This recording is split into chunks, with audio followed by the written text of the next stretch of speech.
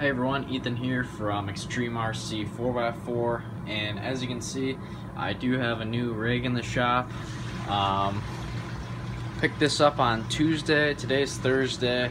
Not sure what day you guys are going to end up seeing the video, but I just thought I would show you guys what this is all about.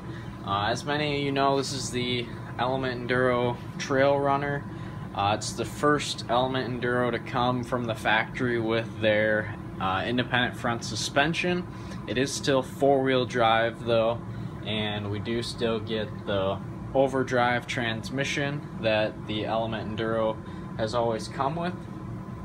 So we can clearly see this is a Toyota 4Runner, but it is not licensed.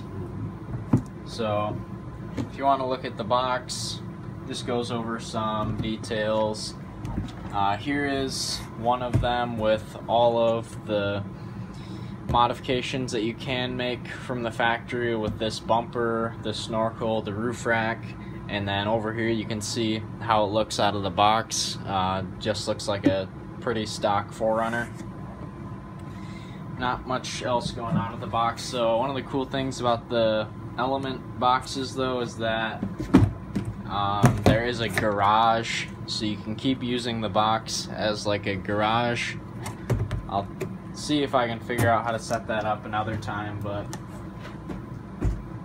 what you get here, the owner's manual, and there's a bunch of stickers on the sticker sheet in here.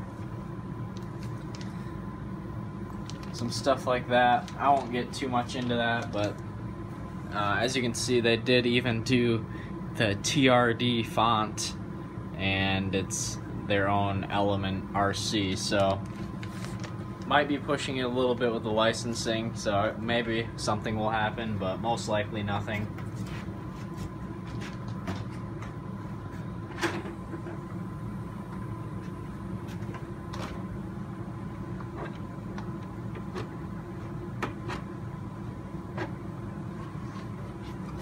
So here it is, the Element RC Trail Runner. So first impressions of it, I am pretty impressed. It's a really good looking truck. If you're looking for one of the most scale vehicles out of the box, I feel like this is absolutely that. The independent front suspension on the real 4Runners and the solid rear axle, so the suspension matches the real truck. And another thing that really makes this stand out as a scale vehicle to me is the width of the body. Actually almost entirely covers the tires. They do stick out just slightly, but really not much, so they definitely get points for that. Some people will complain about the body pins, but I will suffer to see that the body pins come through the body for the ease of getting the body on and off, or just how well the body is attached to the chassis. So of course this isn't everything you want to see. This plastic bumper does come off on the bottom, which I will be doing very shortly here. It just comes off. We have some molded details like the grille, but the headlights aren't done. The windshield wipers are separate pieces, and the mirrors are included. You just have to install them like I've done here. But something that I really liked on this is that the windows are clear, but they have this tint over them, so you can't just see on the inside everything that's going on. But I'm sure if you wanted to see them as clear, you can just peel these stickers off. I'm not sure. I doubt that that is painted because the tint between the windows differs, so you can probably peel that off and have clear windows if you wanted to. We do have some nice sliders though, kind of pulling a page out of the TRX4 book where the body does sit in a channel here. I think the TRX4 is the first to do that. The fenders are molded, which is a really nice touch, I think. All these little scale plastic details really help to take the Lexan rattle out of a lot of these bodies that we see anymore. So it's just a very detailed body. On the back also the windshield wiper, and we have kind of a spoiler going on, door handles, So lots of really nice scale touches on this, as well as the exhaust back here. So I will let you guys know this is not how it comes out of the box. I have made some changes, maybe just one. This battery tray, it comes with a short battery tray for a smaller LiPo pack, but I installed this larger tray, which is also included, so you can run a full-size battery like I typically do. So just having a look at the drivetrain, the rear end is pretty much your typical scale crawler, but the rear end is lowered, I believe. You have some separate mounts on the axle right there, those higher mounts.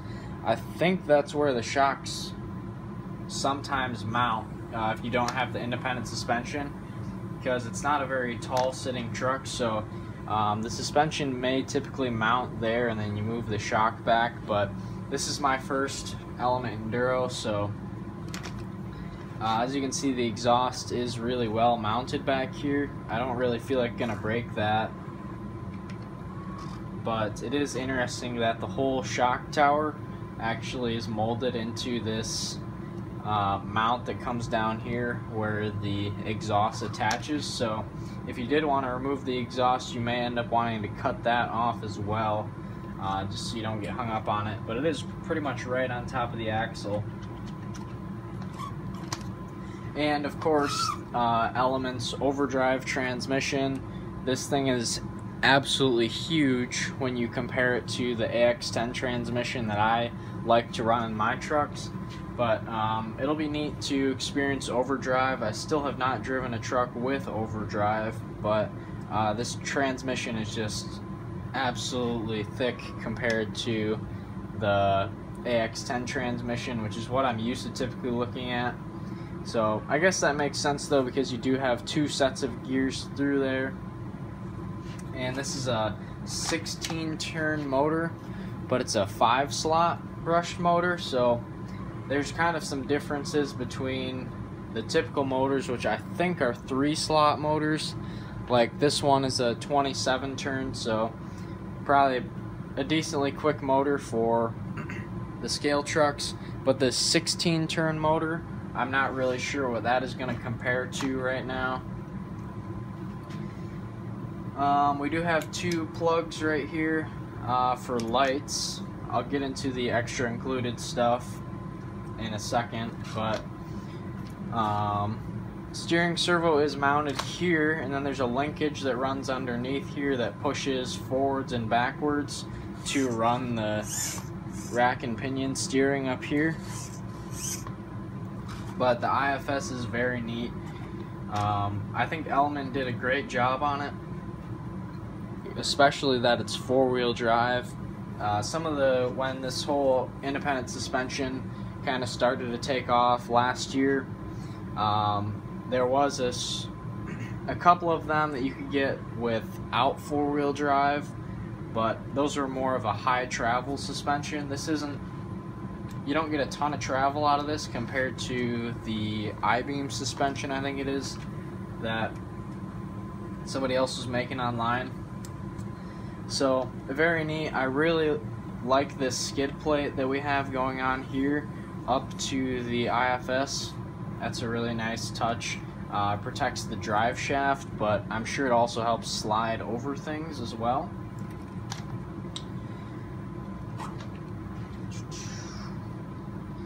Some of the things that I noticed about it were these, I don't know if you want to call them your axle shafts essentially, but the drive shafts that go from the differential to the wheel itself do look pretty beefy, and I have not heard of anyone having trouble with them.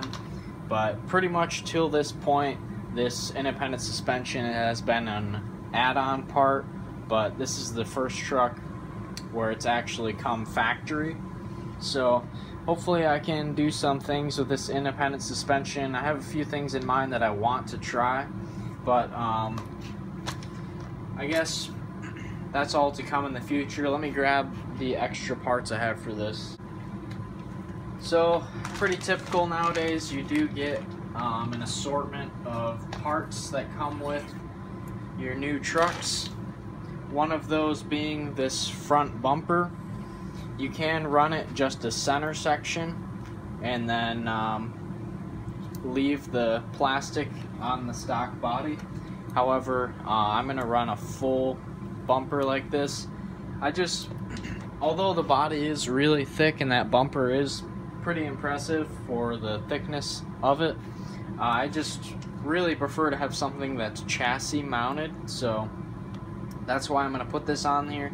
And the other thing too is that this LED light, the set of them too, is included with the truck from the factory. So to run these lights, you have to have this bumper. I was not able to find a set of light buckets that go on the truck, in here at least. So to run these lights, I think you have to put this bumper on.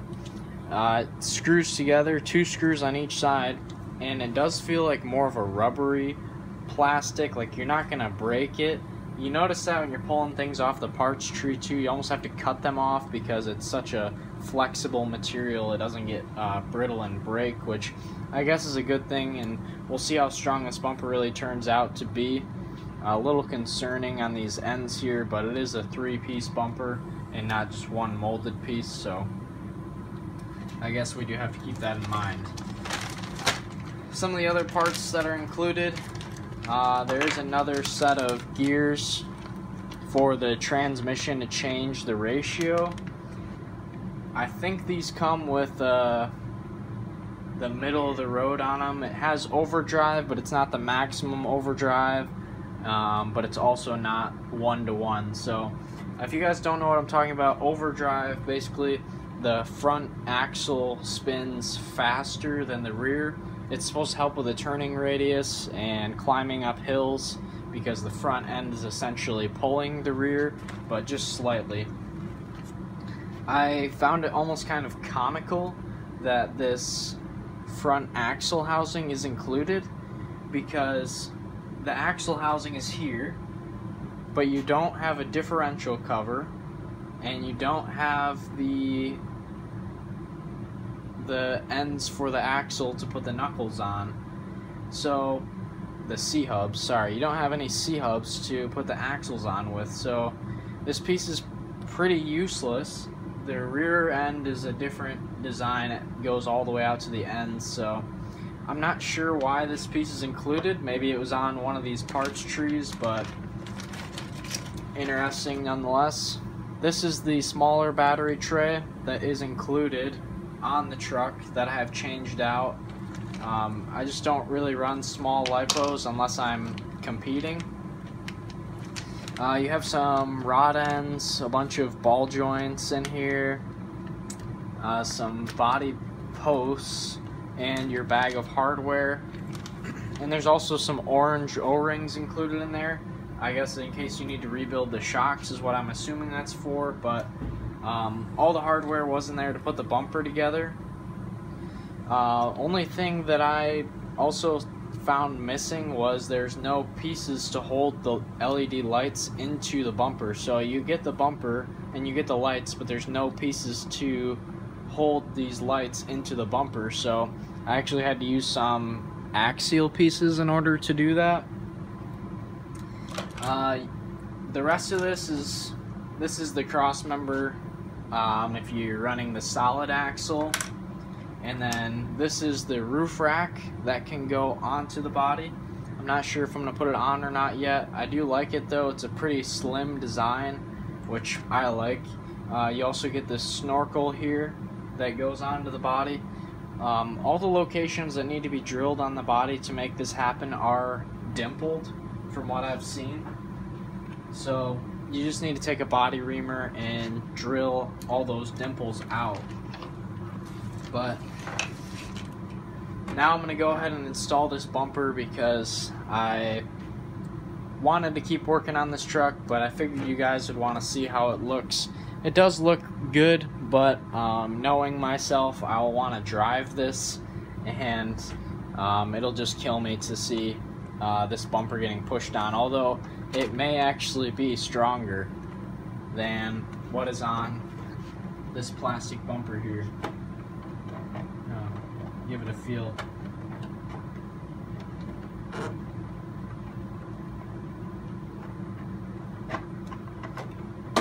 One thing I notice already is the body doesn't necessarily like to fall into the channels on the rock sliders. I don't know if that's something I still need to get used to or what, but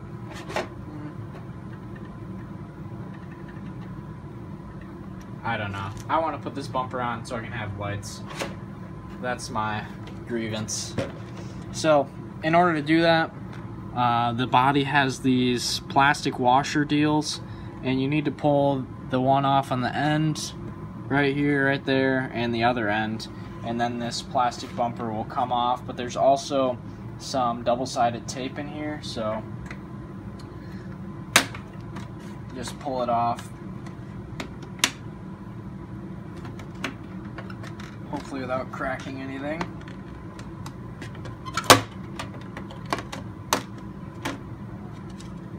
Alright, so there you have it. That is the front bumper. Just need to pull this double-sided tape off of here.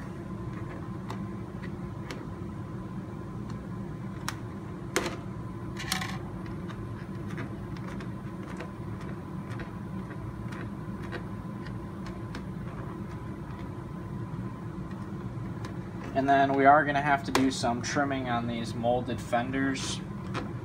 And there is a line in there for us to make the cut, so shouldn't be too bad.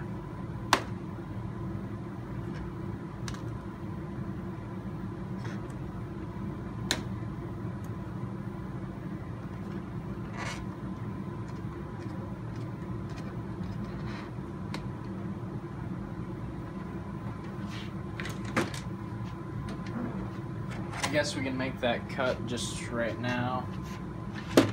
I'm going to use Dremel, but whatever means you choose to use, please be careful.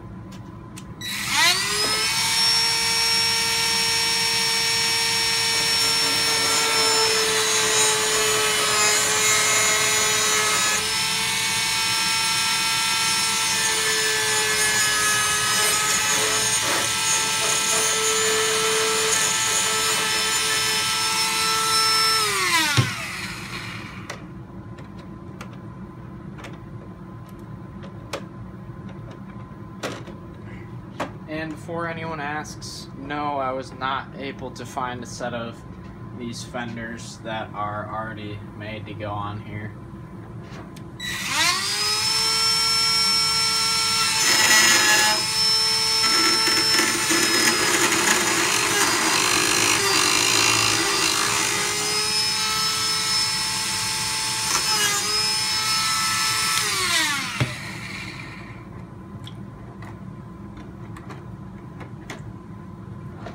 Alright, so first permanent modification has been made. There's no going back now.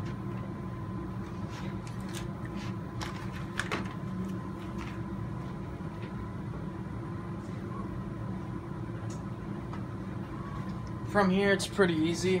I'm just gonna, these two screws on the bottom of this skid plate, we have to pull out.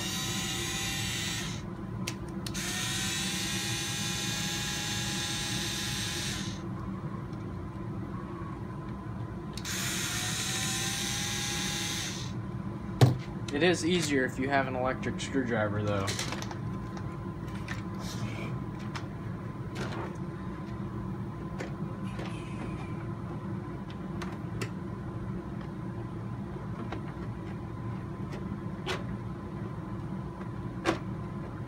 Alright, so I'm going to put the body back on just so that I can get this bumper set correctly.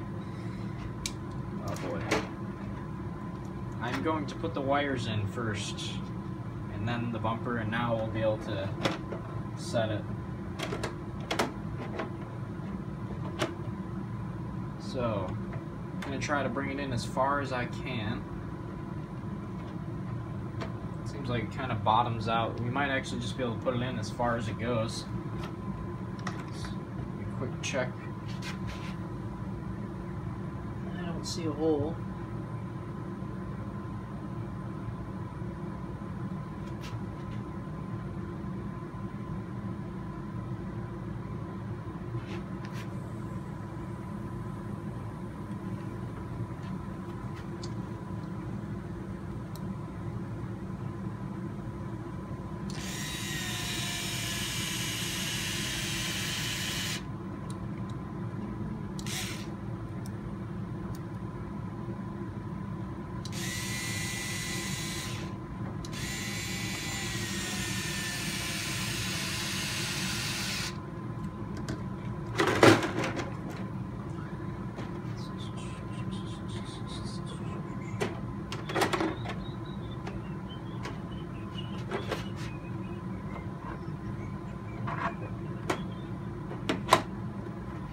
Okay, so this is as far in as the bumper will go right now, but I would be willing to bet that if you cut this push bar off of here, you would get a super slim fitting bumper. Just move it in one more. I'm kind of tempted to try that, just to get a really nice tight fit up here. That would be awesome, but I don't know if I'm gonna go that far yet. I guess only thing with the bumper is if I was the one designing the bumper, I would have made it come out to be even with the fenders so that the fenders kind of rest on top of the bumper, but that's just something that I would do, not a major complaint. Let's plug a battery into this thing. I do think I'm going to get some zip ties out before I take this out on the trail, because some of these wires are actually looking like they're in contact with this front drive shaft, so just something to keep in mind if you get one of these, to zip tie those wires so that they're not touching the drive shaft.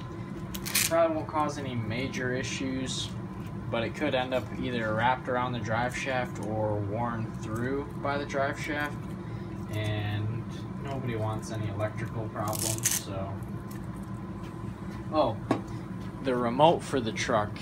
I cannot tell you how much I don't like these remotes.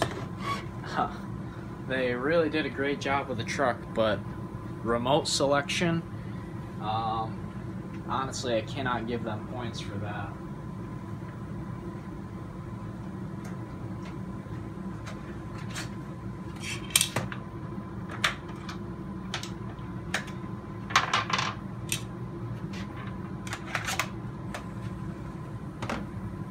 I'm sure some people will say there's no reason to be hard on an Element because it is a ready to run, but these are the remotes that they provide with the CR12 as well, and it is a major upgrade in low speed control just by replacing the remote. So I typically replace these remotes with like 10-year-old Axial ready to run remotes, because those are actually a really big improvement on these. So if you are getting this truck and you do want some low speed control, you're having issues with it, just changing the remote sometimes will make a huge difference. So I guess we'll see on this one if we have low speed control or not.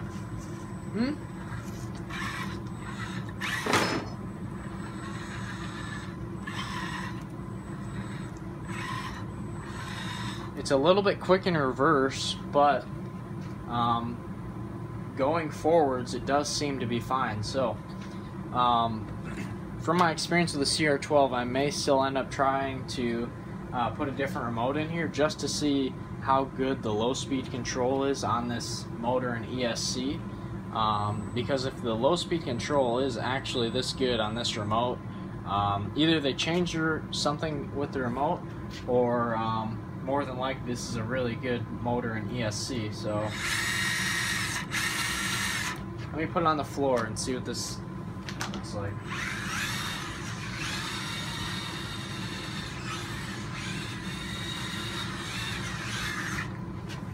Okay, so to me, this motor runs really smooth. It's very quiet. The drivetrain is quiet on my just limited drive. I just want to see what this speed would compare to.